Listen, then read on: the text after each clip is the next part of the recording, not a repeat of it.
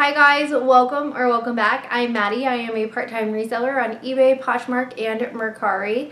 And today I'm going to be sharing a video of what sold this past week with you guys. I definitely noticed a pattern of what was selling in my closet this past week, and it was definitely cold weather items. We are now in mid-September and people are starting to think about, what am I going to wear as it gets colder? Are you guys noticing that cold weather items are selling in your closet as well? If so, leave me a comment down below. Let me know what were some of your best sales from this week. Let's go ahead and get into the video.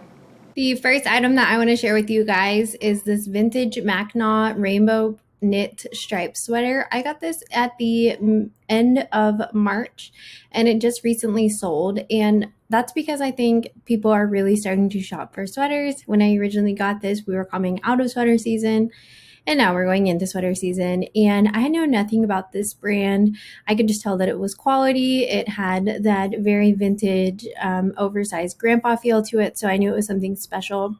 I had this priced really high at $75 just because I was kind of curious to see how it would do, and someone sent me a $45 offer, and I absolutely took this. This was a relisted item, and it had so much attention. You can see here, this is what the tag looks like, and it says it was made in China, and it was just made out of cotton, but that knitted by hand is really important because that shows that it is quality and that it took a lot of craftsmanship. The next item that we're looking at is another sweater. I told you guys sweaters are selling right now. This is a Reformation new with tag black cashmere blend sweater, and it says it sold for $80, but it actually sold for $60. This is something that I had multiples of. I got this on retail arbitrage, and I have one more left if you're interested and you're a size large. The funny story about this is I got 3 of these sweaters in a size extra small and then 3 of these sweaters in a size large. I anticipated that the size large would sell really quickly and I'd be stuck with the extra smalls. The exact opposite happened. The extra smalls went really, really quickly, and only recently have I sold these 2 larges, and I still have 1 large left to go, and I got this quite a few months ago. Reformation, I definitely think, is starting to die off. I wouldn't say no if it was at the right price point. Like, this sweater was only $20 when I got it at Nordstrom Rack. So I did have to sit on this, but it did end up being a really good return. And I would just say, especially when it's Reformation jeans, that's kind of their lower end stuff, I would just be mindful of what you're willing to pay up for. Going along with these cold weather sales, this was a Lulu's gray ribbed long line button-up duster cardigan.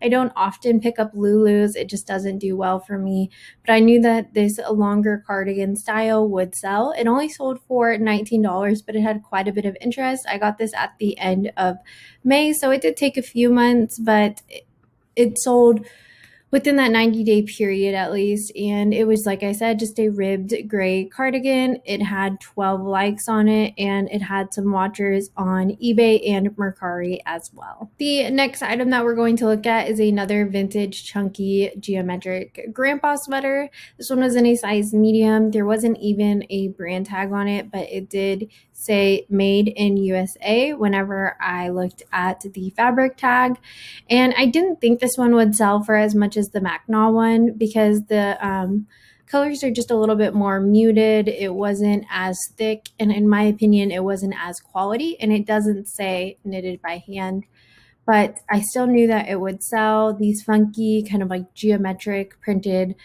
patterns people really seem to enjoy, especially like hipsters. I don't know if that's still a thing, but I know I see a lot of people that wear like mom jeans and then these baggy sweaters in the winter time. So I would definitely still pick them up. I would just be really mindful about the price point that you're buying them at, especially if they are vintage and they are not branded. The next item to sell was something that I sourced on my Houston trip this summer at the middle of July, and this is an Eloquii gray tie sleeve sweater dress in a size 18-20. This sold for $28, so again, going towards that warmer weather clothing. This was really cute with the little bow detail on the sleeves.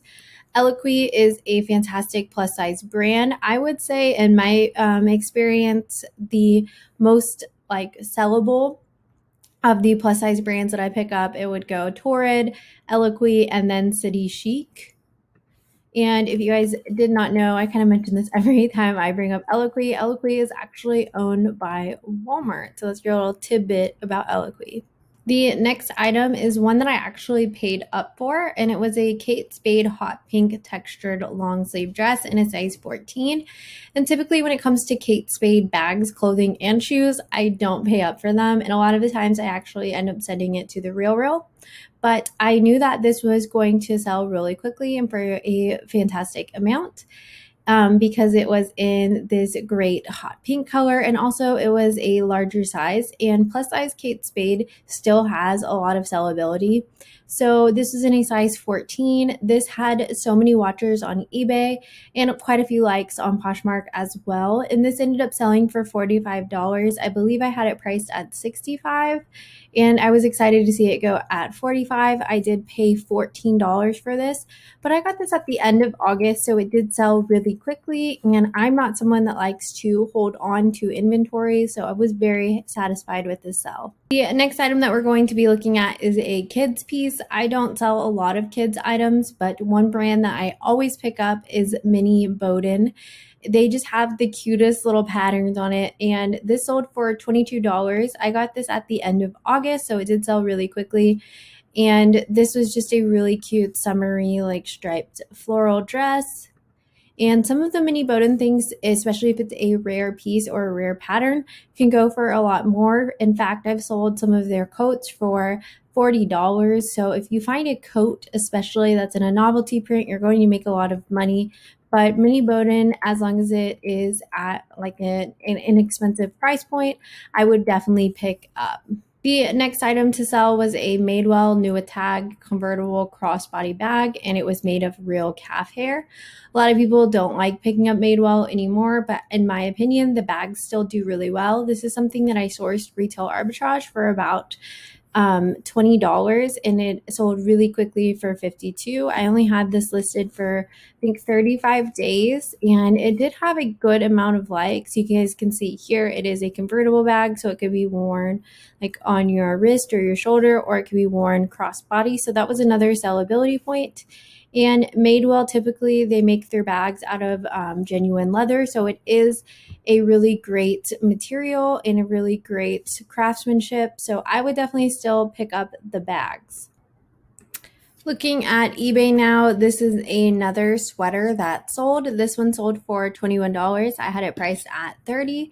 This is an Anthropologie Angel of the North rosy waffle knit tunic in a size small.